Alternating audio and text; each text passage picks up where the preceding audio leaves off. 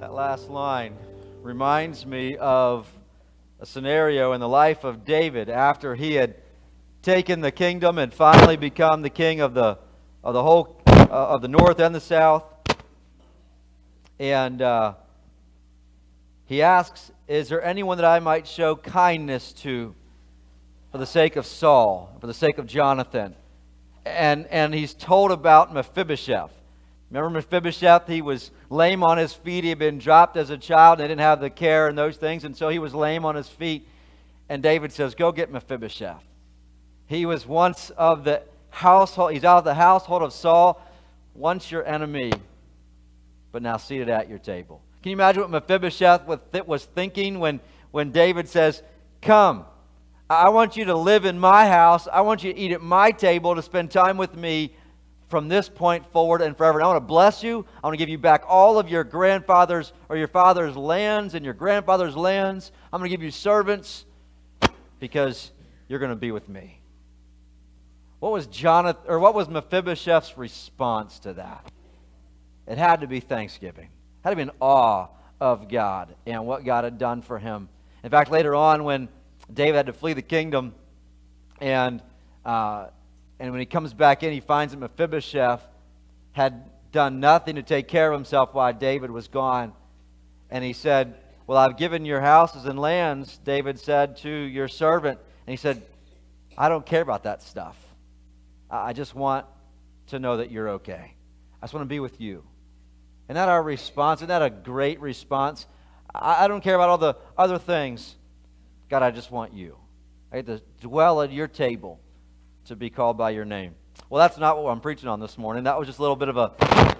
Sorry there. I got thinking about it while we were singing and was enjoying that. So we're going to be in Genesis chapter 2, verses 7 to 17. And today being the Sunday before Thanksgiving, as we continue to work our way through this series on foundations, I wanted this morning look at the aspect of worship.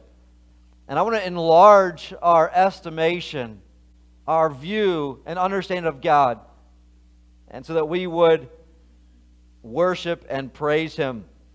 This past Wednesday in our small group, we took some time to share a favorite psalm or a verse that inspires you to worship and to praise God and makes you think about that. And some of the ones that were shared, I'm going to throw up on the screen here. We shared Psalm 24. "I will bless the Lord at all times. His praise shall continually be in my mouth. My soul shall make its boast. The Lord, the humble shall hear of it and be glad. Oh, magnify the Lord with me, and let us exalt His name together." And then verse 8 says, "Oh, taste and see, the Lord is good." What a great verse. What a great passage. Another one that was mentioned was Psalm 136. "Oh, give thanks to the Lord, for He is good, for His mercy endures forever."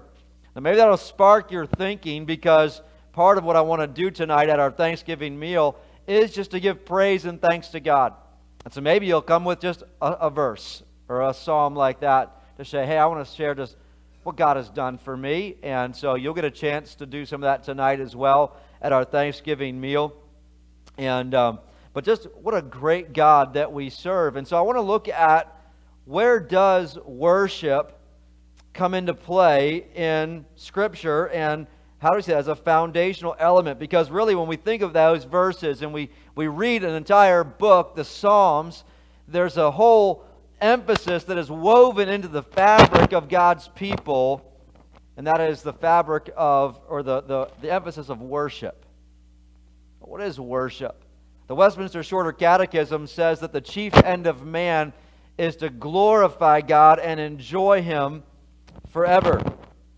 And so worship is foundational to mankind. I don't know if that's, I think that's me here. Maybe I got too many layers on, and I don't know. It's definitely on the pack. Let me just loosen that a little bit. Let me see if that'll help. I like John MacArthur's simple definition of worship, where he said it this way. He said, "Worship is all that we are reacting rightly to all that He is." So when we grasp all that He is, And not only that, I would even go beyond that, not only to all that He is, but all that He has done, then we respond rightly with all that we are. The problem is we often think of worship in the realm only of singing or music, and worship goes well beyond that. We were talking actually in our family devotions on that. One of the questions that one of the kids asked was, well, what does worship look like? It's a good question. What does worship look like? Because we often think of it only in that church music setting. But when we are gearing our hearts and studying His Word, and we're observing who He is and in awe of Him, is that not worship? When we, out of desire to please Him, and we obey His Word and we do what's right, is that not worship? When we love our spouses, when we do those things that are pleasing the Lord, that is worship, because we're responding rightly with all that we have to all that He is and what He has done. And so it's woven into the fabric of God's people. Now the reality is on this Thanksgiving Day, I want to give you a little bit of a brief history, because it's not only woven there, it's woven into our U.S. history. I'm going to give you a little bit of just a short, brief history lesson. A lot of this you probably have learned and are aware of and have known since you were in grade school. I think it's helpful for us to think about that foundation of worship even as a country. A lot of this comes from William Bradford's testimony, eyewitness testimony of Plymouth Plantation.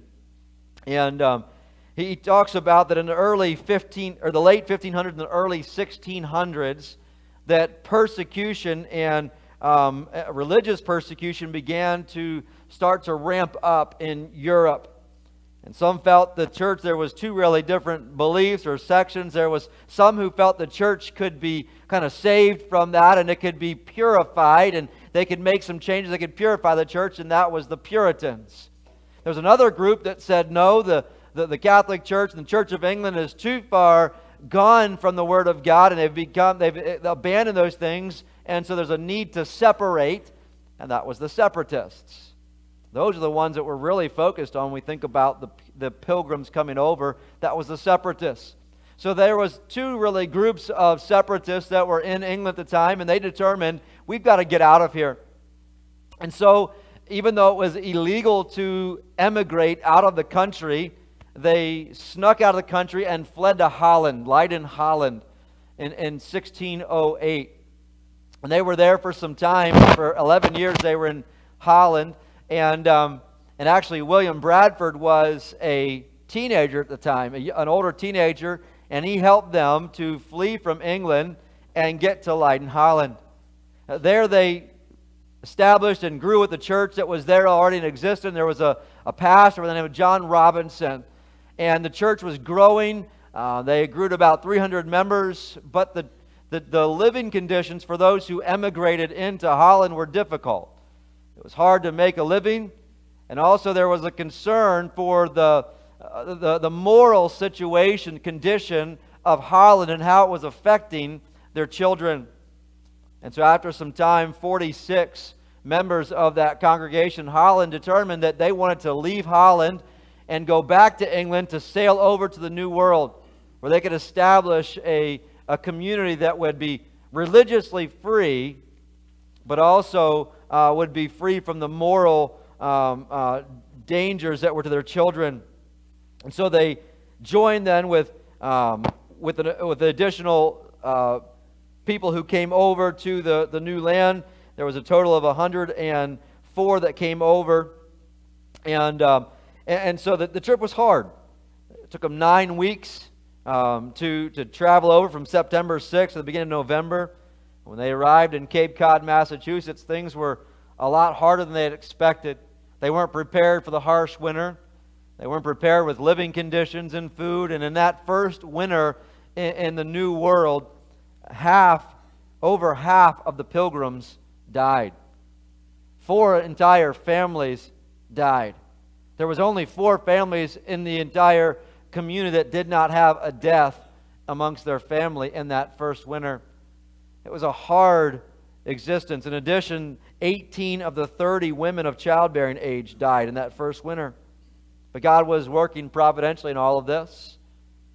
During their time in Leiden, Holland, God had taken an Indian that had gotten captured from the New World there and had gone over, been captured as a slave and sold in Spain. There was a group of Spanish monks who wanted to take care of them, and so he was taken by them and was taught and was trained in the English, and then later on he made his way back to the New World in 1619, only to find that the rest of his tribe had been decimated, had been killed because of a plague. So there's Squanto. He's by himself. He's wondering, this new God that he'd been hearing about, what could he be doing in his life? Why would he take him over to England and to Spain and then back to the New World, and his tribe is gone? But about that same time, within 6 months, he met the Pilgrims. And he was there to help speak in English. He was there to help translate between them and the Indians, to help form some treaties. He was there to help them learn how to plant crops and where to find good fishing grounds and areas to hunt and those things. And so after that first harvest, the Pilgrims determined that that God had been good to them. Even though they had lost so many lives in that first winter, they had a good first harvest, and God had been blessing them. So they determined, William Bradford, who was then helping to lead the people, determined that they should have a day of thanksgiving, lifting up joyous celebration to God. And so they invited the Indians. They went out and killed many of the different birds. It talks about they went out a fowling. They also killed 6 deer together and then had a great feast to celebrate and to thank God. A day that's been set aside in our country since its existence to thank God for His goodness, to praise Him for who He is. But really, so it's woven into the fabric of our country as a people, but really it's woven into way beyond that. As we talked about, it's woven into the very foundation of mankind.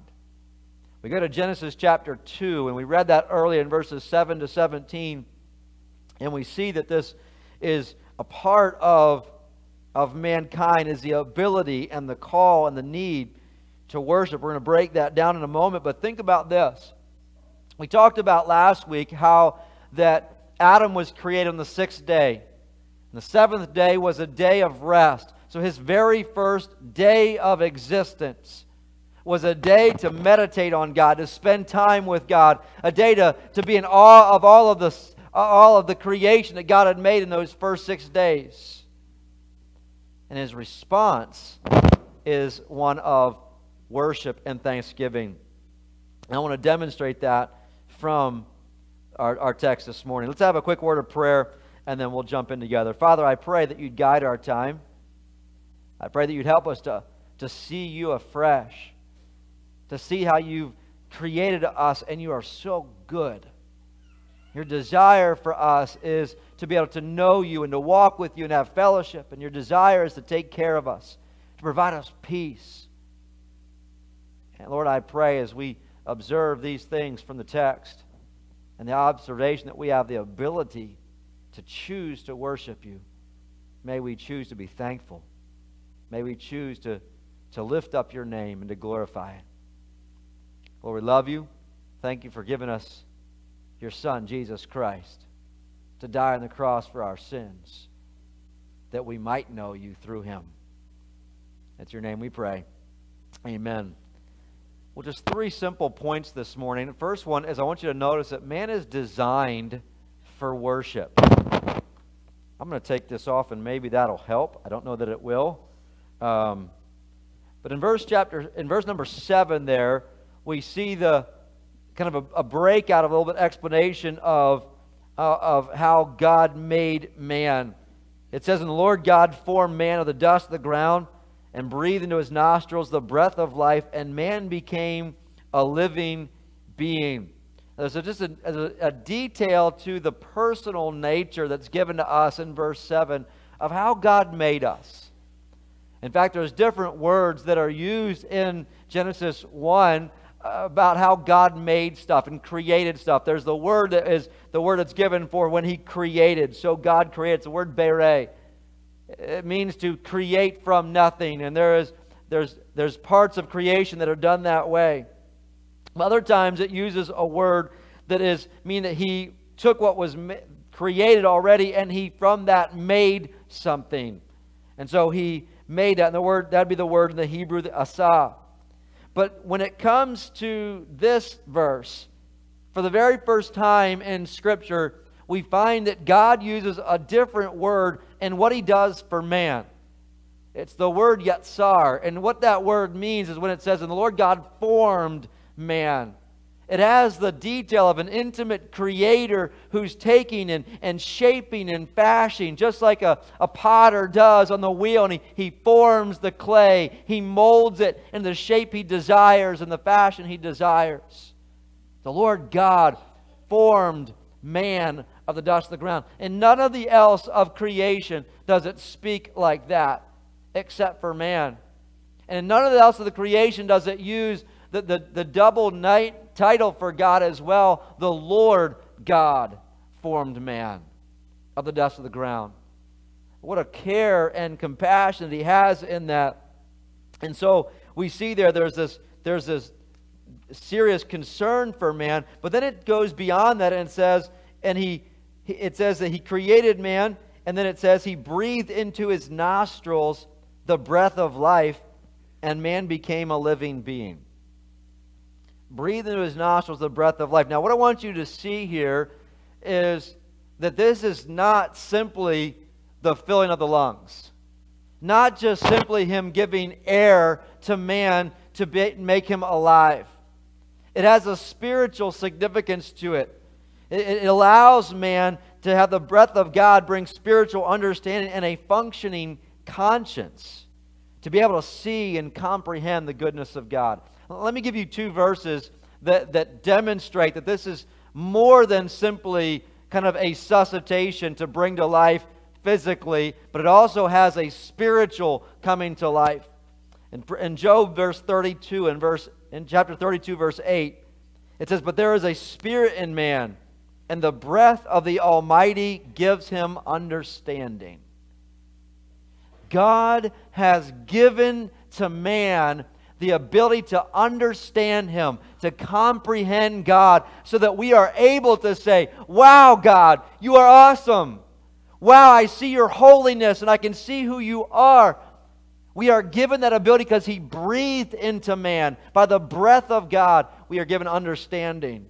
Proverbs 20 verse 27 says, "The spirit of man is the lamp of the Lord, searching all the inner depths of his heart."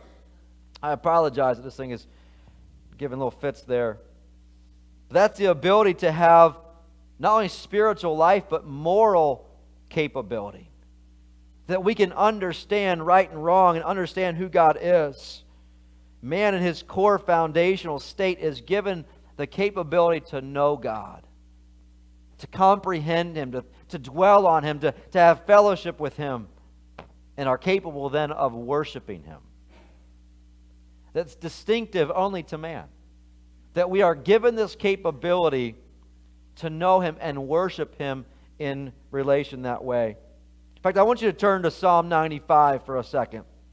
And Psalm 95 is just a great psalm of worship. As we're seeing man's capability, and we're seeing throughout the ages of God's people, we have this beautiful psalm of praise. The psalmist writes, "O come, let us sing to the Lord. Let us shout joyfully to the rock of our salvation. Let us come before his presence with thanksgiving. Let us shout joyfully to him with psalms. For the Lord is the great God, and the great King above all gods. In his hand are the deep places of the earth. The heights of the hills are his also. The sea is his, for he made it. And his hands formed the dry land. O come, let us worship and bow down. Let us kneel before the Lord our Maker, for he is our God, and we are the people of his pasture and the sheep of his hand." You see that recognition of the psalmist? God, you made us. And we can observe that. We can see all that you have done.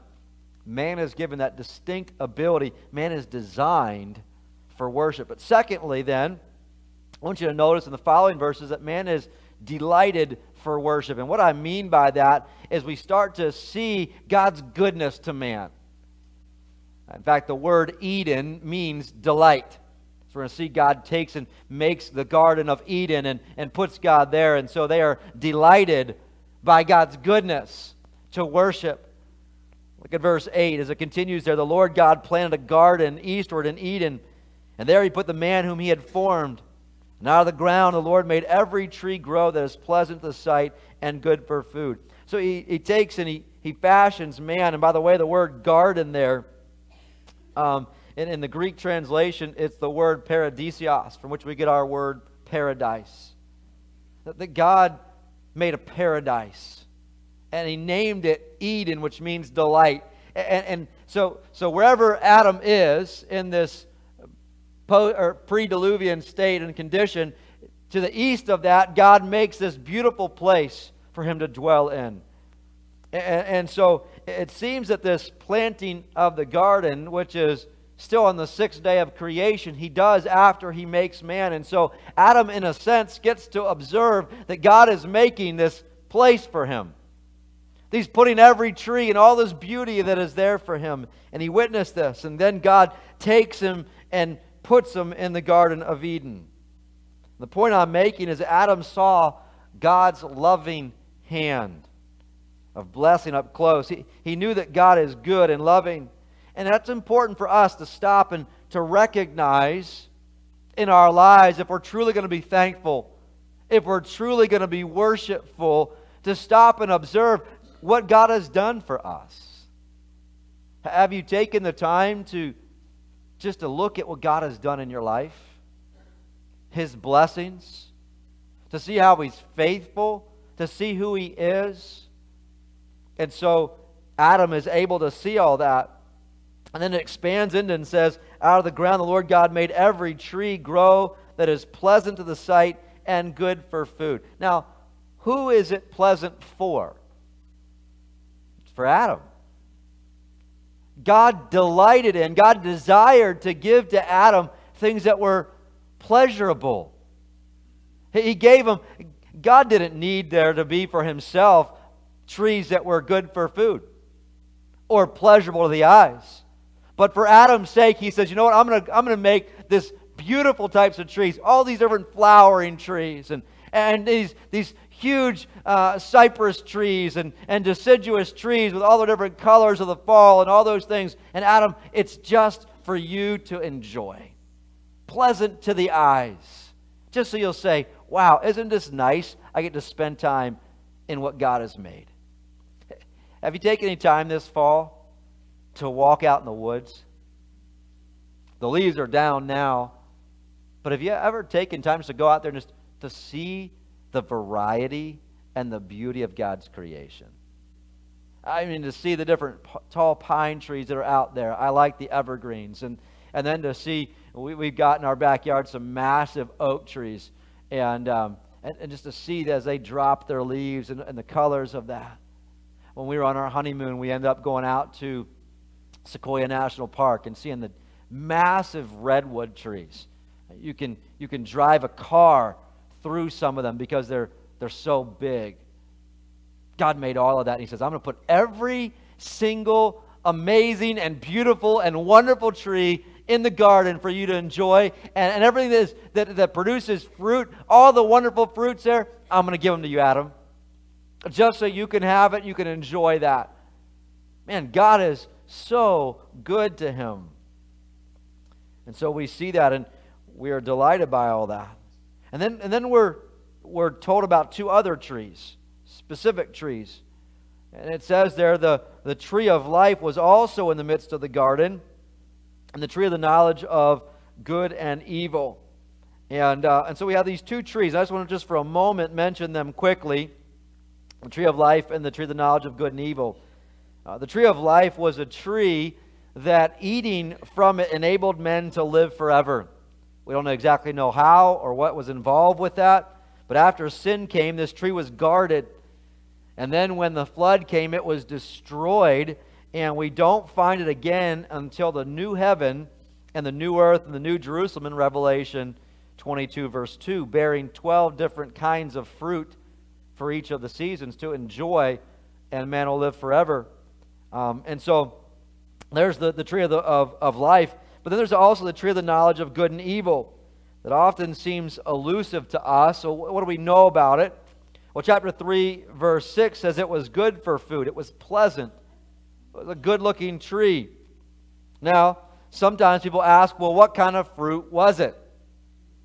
So, some say, was it an apple? A lot of times when you see kids' storybooks, you've got Eve handing an apple to Adam.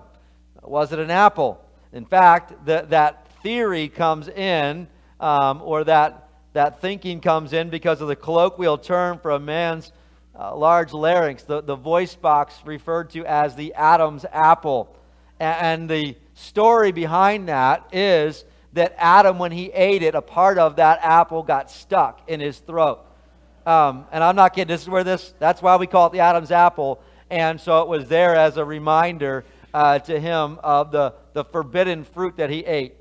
Now, we know that that's just a story. First of all, that if someone chokes on food, their kids don't have that same thing. That doesn't pass down. And no one has ever become the wiser because of eating an apple. So it kind of debunks the apple tree theory. But it is a beautiful tree. And so sometimes you'll ask, well, is there any kind of a chemical nature to this tree that it somehow enabled man to know things? I personally just believe that it was an option of choice. And if man chose to disobey God, that they would then understand a difference between good and evil. They would start to recognize the fall and all of that. And so I don't think the physical object is the issue. I think the spiritual and the heart issue is the issue. But look at verses 10 through 14. It says also, as we see the beauty of this garden that God delighted to put Adam in, Adam and Eve, it says, now a river went out of Eden to water the garden, and from there it parted and became 4 riverheads. The name of the first is Pishon. It's the one which skirts the whole land of Havilah, and where there is gold. And the gold of that land is good, but bdellium and the onyx stone are there.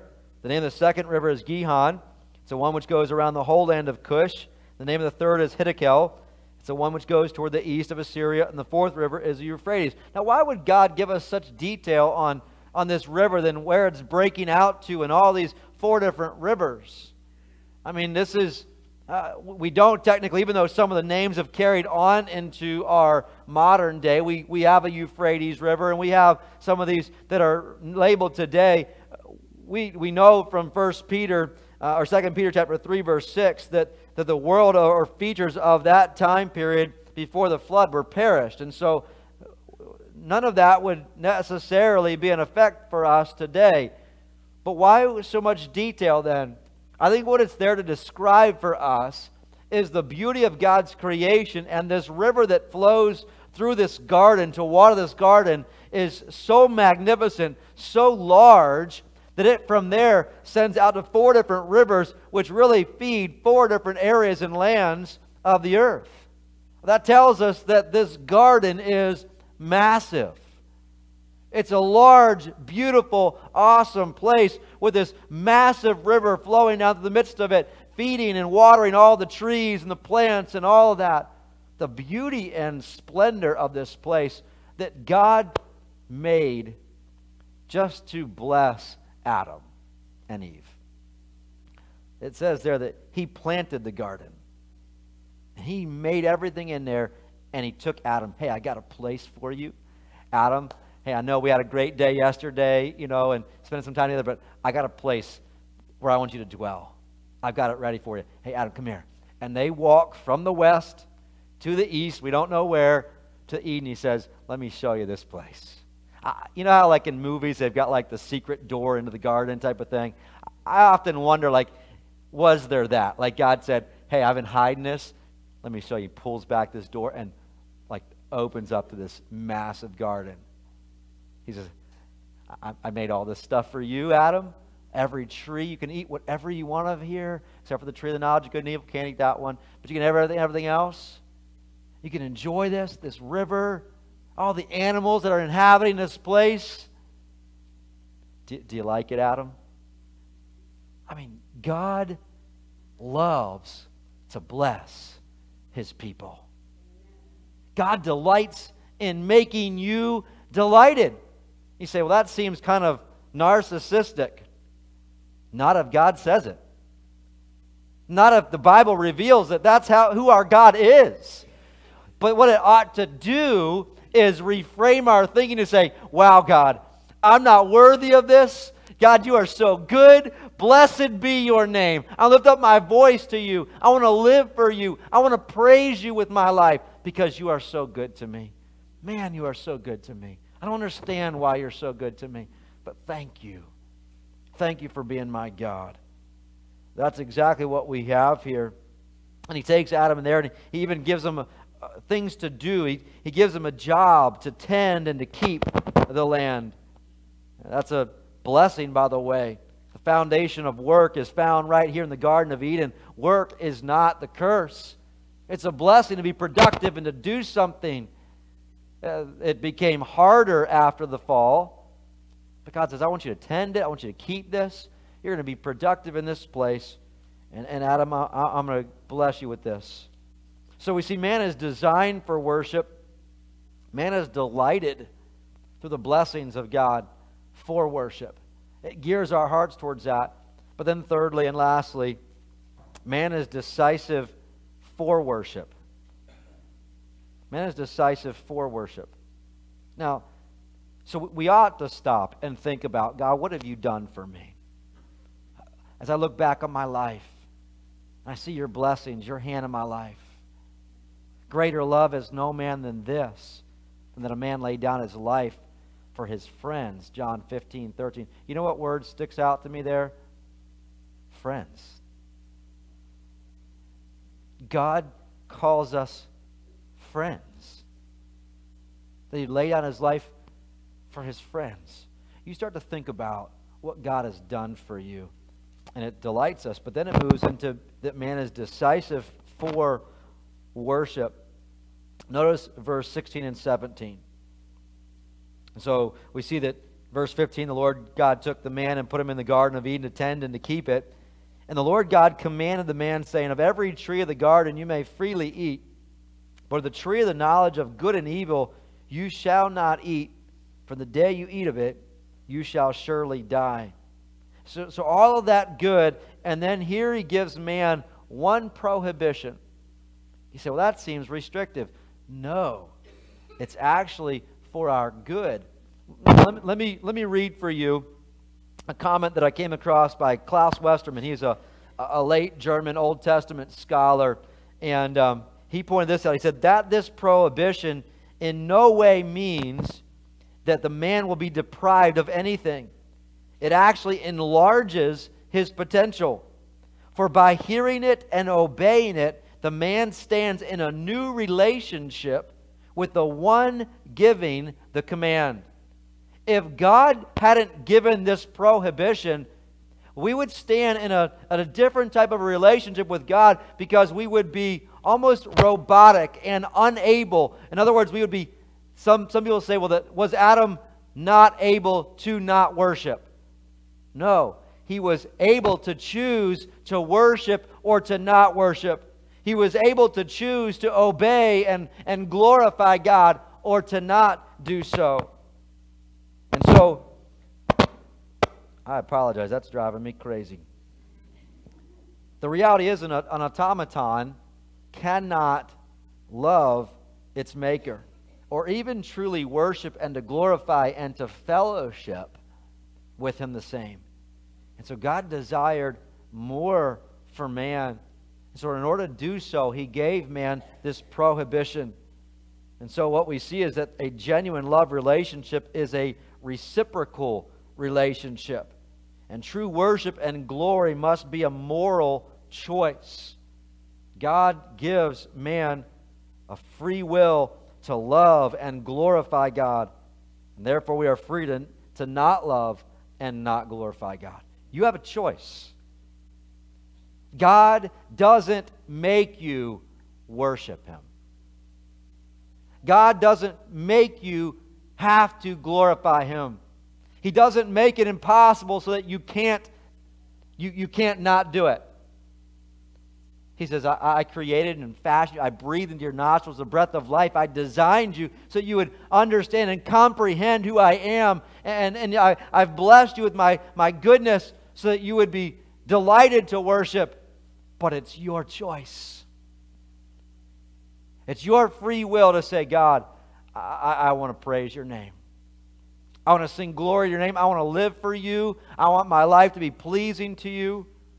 So the foundation of worship and obedience is seen here in this text that God has given us, as God carefully and wonderfully fashions man and gives him this opportunity. So we're heading into a week set aside to give thanks to God. A time in our country in which we shared earlier that was set up since 1621. That first fall, after that first harvest, to say, wow, God, you've been good, even in the spite of loss for a lot of them. And that last year, many of them lost loved ones, but they saw God's hand. They saw who He was, and they chose to worship. And as we go through this together the same, and we see who God is, we ought to be driven to worship. The French have a proverb in which they state a good meal ought to begin with hunger. A good meal begins with hunger. The same way, we've got to become hungry after God. We have to observe Him. And so when we consider the foundation of worship and start to look at who God is and His blessings in our lives, shouldn't we be hungry? Shouldn't we thirst for Him and desirous to worship Him? King David is a perfect example of the one who truly worshiped the Lord. He wrote many of the Psalms that we have in our Bible. But Psalm 63 is one of those in verses 1 through 4 where he says, "O God, you are my God. Early will I seek you. My soul thirsts for you. My flesh longs for you in a dry and thirsty land where there is no water. So I have looked for you in the sanctuary to see your power and your glory, because your loving kindness is better than life. My lips shall praise you. Thus I will bless you while I live. I will lift up my hands in your name." That should be the echo of every believer. To say, wow, God, my soul thirsts for you. I long for you. I'll seek after you, and my lips shall praise you. Hey, let me challenge you then. As you head into this Thanksgiving holiday, and you may have different traditions and things that you do or people's houses, I challenge you to take some time just personally to jot down some of the things to recognize of what God has done for you. And then dads, in your home when you have Thanksgiving meal, why don't you open it up to your family and say, let's share some of what God has done. What's some things that we're thankful for? Why do we want to praise God? I know we want to get to the food part and we want to get to all of that stuff, but it's God who's blessed us with everything we have. And so it ought to be a drive to worship Him because God is good. Amen? Let's pray. Father, thank you for this time together. Lord, thank you for designing us with the ability to understand you, to comprehend your truth and who you are, your character, the ability to have moral capability. And God, as we then see your hand of blessing our lives, just as you with Adam and Eve delighted them by giving the Garden of Eden and all the blessings of it, and to walk with you in the fellowship in the garden. God, when I consider the words of Christ, that greater love has no man than this, than that a man lay down his life for his friends, to think that you would send your only Son to die on the cross, to lay His life down. He willingly laid it down because He was thinking of us. He was thinking of me. And God, you love us. God, I pray as we ponder some of those things that we will hunger and thirst for you, and our lips will praise you. You are good, and you're worthy of it. It's in Christ's name we pray. Amen. Well, I ended a little bit early on purpose because, as you noted in the bulletin, we wanted to this morning as well give some a building presentation of some things that we have a building committee that's been working together for the last several months, working on some details, recognizing that God has blessed us with a facility here, and sometimes it starts to show its age, and things might need remodeled, or some things might need added on to, or to help meet the needs of our church family. And so we in that building committee, we talk through what are the needs, and we talk through how can we help meet those, and how can we take what God has given, and God has been gracious to provide for this church family, and to use that in a way that glorifies Him. And so we've got a couple things we want to present to you today, to pray about and to consider, and so I'm going to start with that. So we have this proposal, and there'll be two phases that we're looking at. One is a fellowship hall update. If you've noticed or been down in the fellowship hall lately, you'll notice that it's showing its age.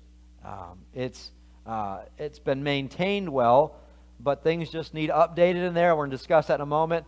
And then phase two, which we'll go over as well, is a foyer and a drive-under project, which we'll explain in a moment. Let me just go through those two to you. The first one would be the fellowship hall update.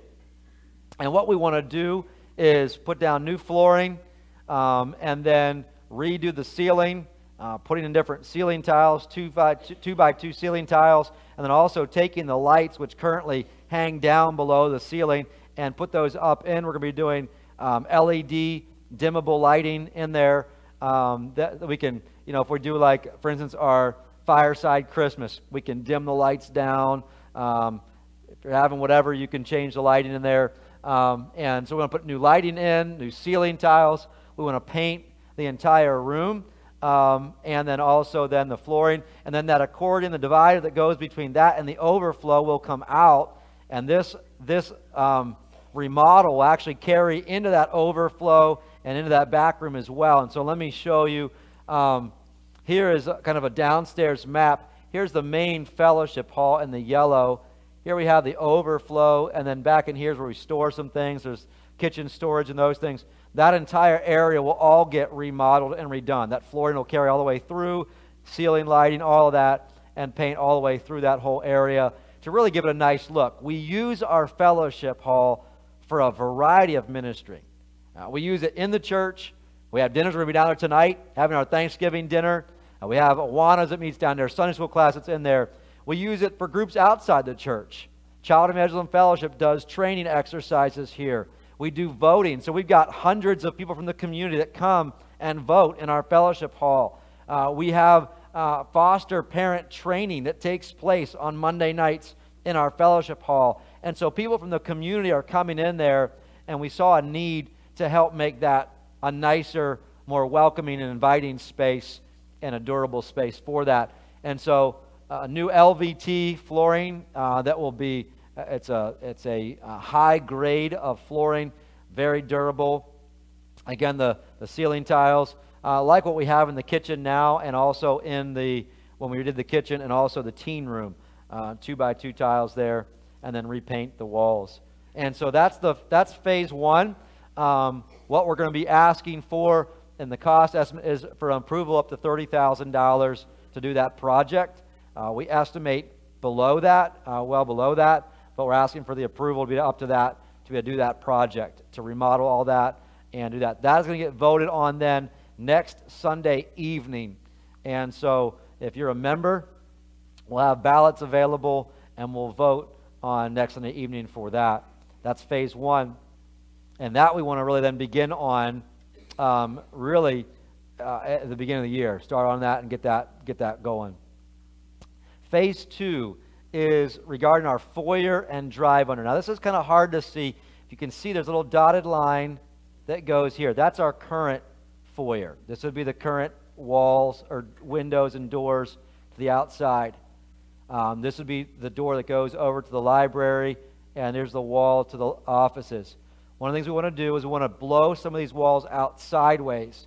And so we want to make a hallway that will help move traffic back to the back educational wing and back over to this this overflow over here.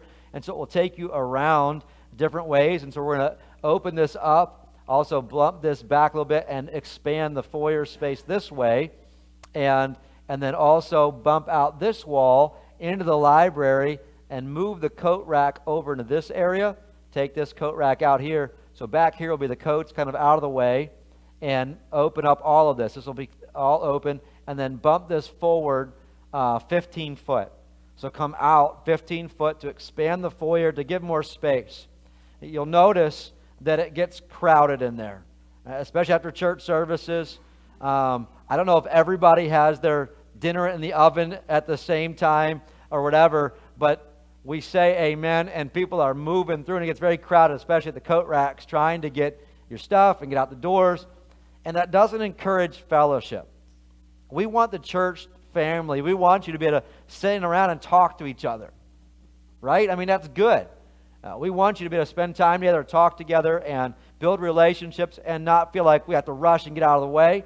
And so we're going to open that up. We're going to move the Welcome Center over here and just open that up. The other thing we're going to do is we're going to add a drive-under out here.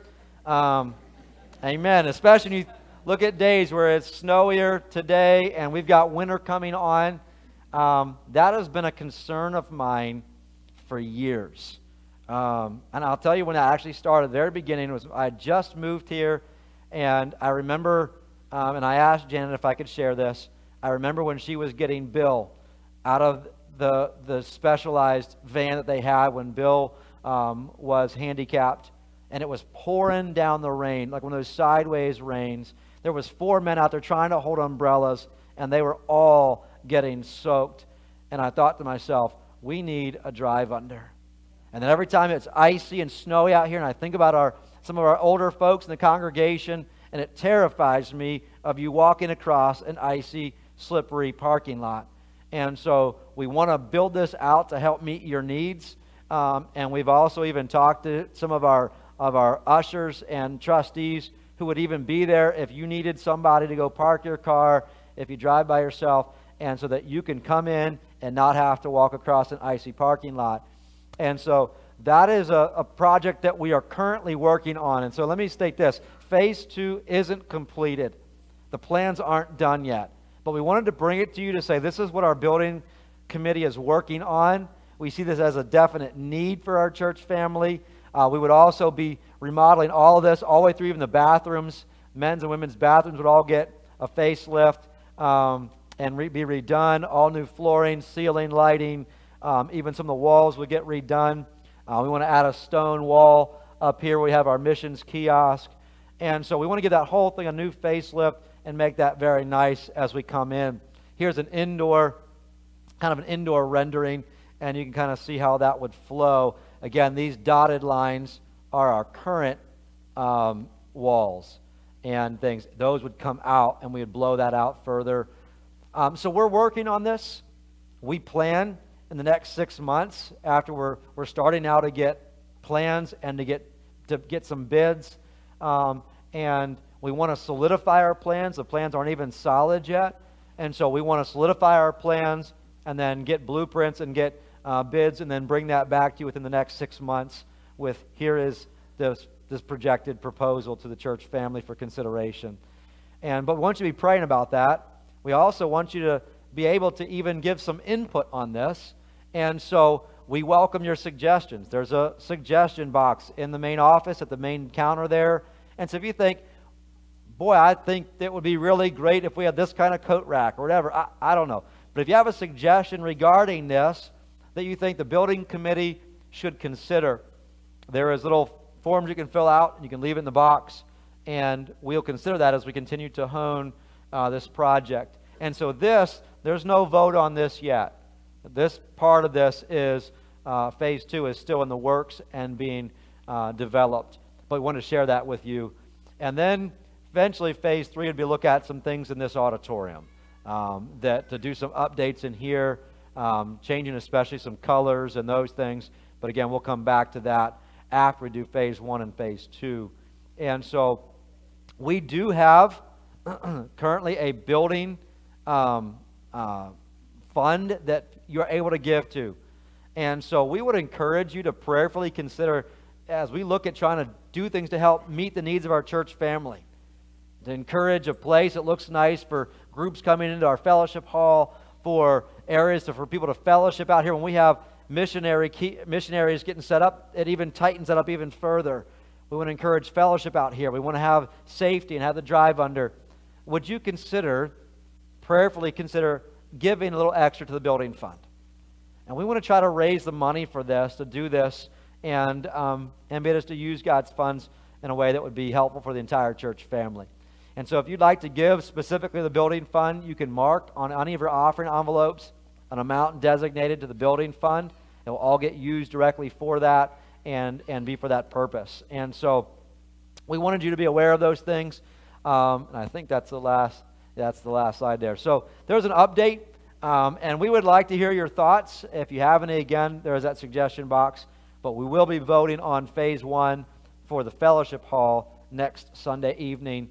And then we'll have to probably wait through the holidays here that's getting used too much to be able to tear into that.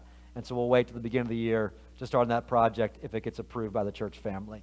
So if you have any questions, you can see myself or Pastor Aaron or any of the guys in the building committee, which is Doug Olson, Dave Smith. Who else is on there, gentlemen? Greg Hargrove. Who am I missing?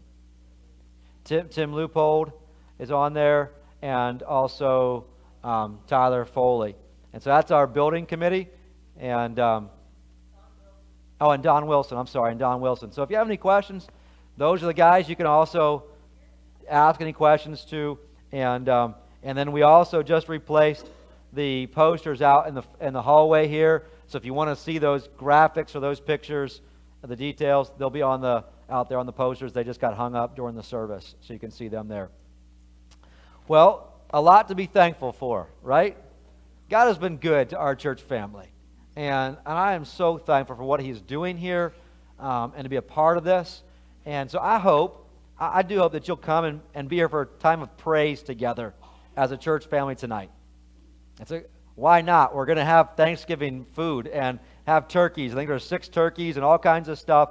And so I do hope you'll plan to be here and come out for that tonight. We could use a couple guys and ladies to help set up right after the service here with tables and chairs and table decorations. And then, again, we'd love to see you tonight. Dinner is at 6 o'clock. We'd love to have you there. And then if you can help, anybody can stay afterwards to help decorate this after this service as well, to help decorate for Christmas. I know the Hagans and us would appreciate that. It's always a fun time together to get the Christmas stuff out and set that up, but we'd appreciate your help also. Do we have any pizzas? We order any pizzas? Well, we can, can't we? So if you're here and you say, well, I didn't have lunch yet, we'll make sure that's taken care of. So if you want to stay and help us with those things. Well, let me have prayer together, and then we'll have the closing song. But let's pray on these things as we want to be unified together, and we want to glorify God through it all. So let's just pray that God would direct our church family. God, we thank you for the opportunity to present just some building updates and proposals. It's been a joy to see what you've allowed us to do here as a church, to build a missions house, to renovate different areas of the building, and to be able to provide for those things. As we look at the next phases of some updates, I pray that you would guide us together, and that there would be unity and a love, and that even if our exact desires aren't met, that we would yield to each other for your glory. God, we just thank you for this opportunity to be able to do so. We pray that the remodeling and the building projects would be a blessing to this church family and would give us space to be able to continue to grow. And so thank you for your goodness, and thank you for this service together this morning. It's in Christ's name we pray. Amen. Let's stand together and let's sing a closing song, praising and worshiping God together.